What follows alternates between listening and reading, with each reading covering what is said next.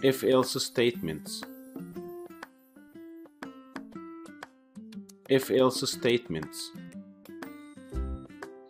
It's really important to know if-else statements. If a statement is an expression that lets you test conditions and to return either true or false. When if a statement returns true, it will execute the statement that you want it to execute. But if it's returned false, it will not going to execute the statement that you put. Let's see how. First we go to brackets. And now let's create a variable called var as an example, and I will assign it with 10.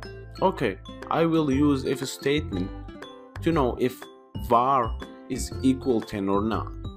As you can see here, I wrote if var equal 10 colon. So this equal operator returns true if the values on the left and right side of the operator match, and returns false if they don't match. Then print a string such as var equals 10.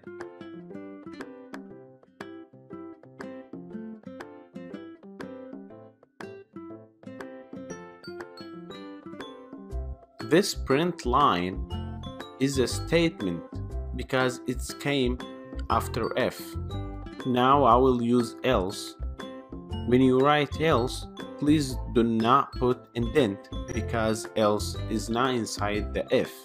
So write else colon. Else here will execute when the if expression is not true.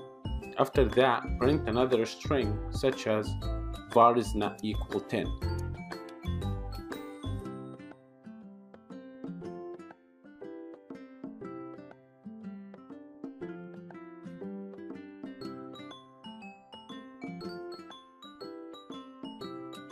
Try that in terminal.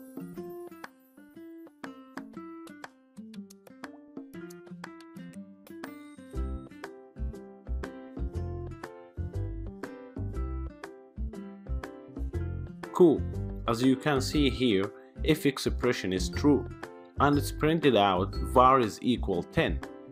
But if we change var and put any number as example, else expression will execute. Try that in terminal and see. Nice, because if a statement is false, so the else statement works and says var is not equal 10. That's it for now. Thank you very much.